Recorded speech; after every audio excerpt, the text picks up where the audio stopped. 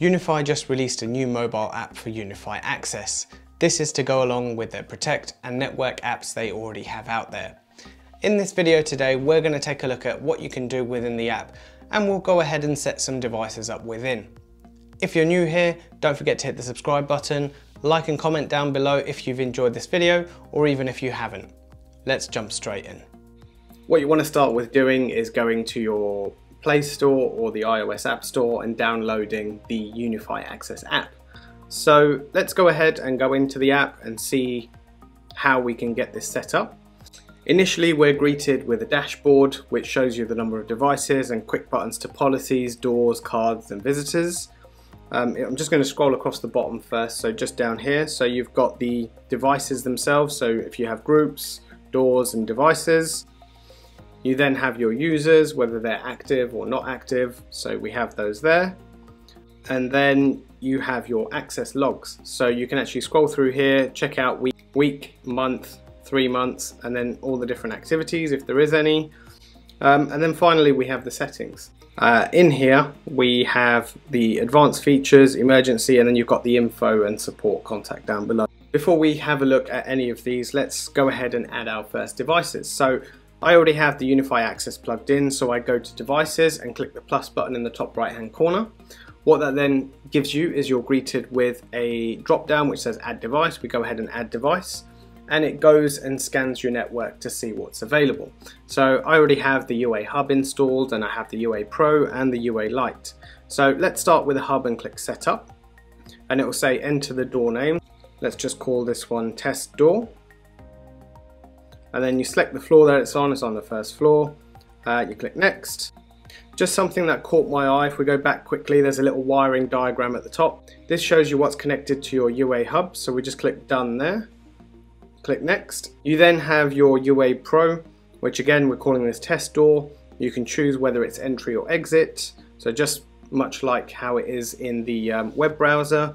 You can choose either access card or PIN, or you can have both.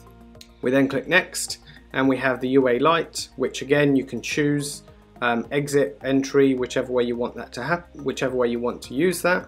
You then have the option again for access card, so there's no actual screen on this, so you would just have the access card to tap, or you can actually choose to have a hand wave to exit, so you can just wave in front of the UA Lite reader and it opens the door for you. For now we're going to choose access card and we click save. And there we go, it's slowly adding those in, so let's just give that a second, and all 3 of those are online. Each of these devices you're able to click into them and see what's actually connected. So you can see the WAN is connected, but it's actually a LAN cable, so it's going back to a switch. So you have the output relay hold time, which is 5 seconds. You have the normal wiring, which is showing it, so if there is something wrong it will come up here that it's not normal. So if you go here it all looks to be okay. I'm pretty sure that's a glitch just there. The wiring is showing as abnormal now, but it was fine a second ago. So if I just go back and then go into it, it's showing normal again.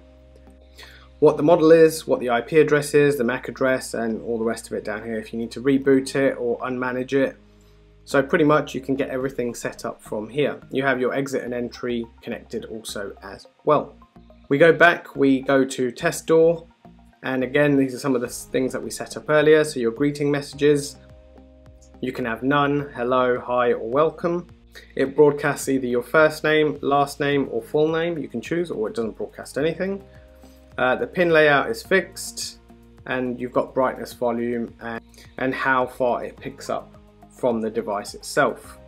Again, same sort of information, reboot, unmanage, and then finally we have the door access, the UI Lite, sorry. And that gives you the same thing, so you can always change these settings at any later point. If we now go back to the dashboard, you can see we have 3 devices, we have no logs.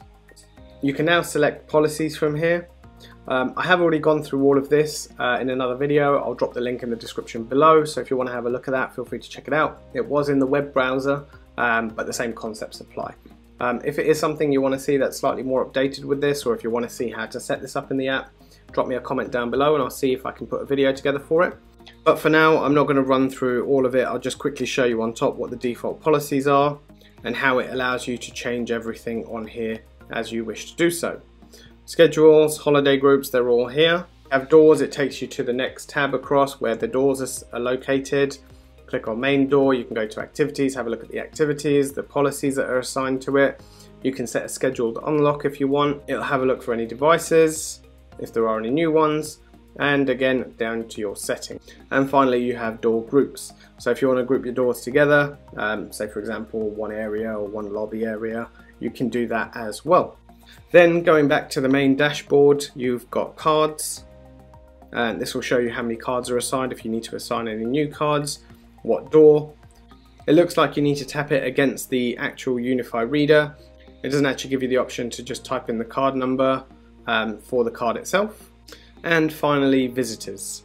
If you have any visitors coming to visit you, you can add their details in here: one-time visit, periodic visit, add more information. Let's just go ahead and quickly set one up. Test. Yep, let's go here. Phone number, you can type in a number. Okay, click next.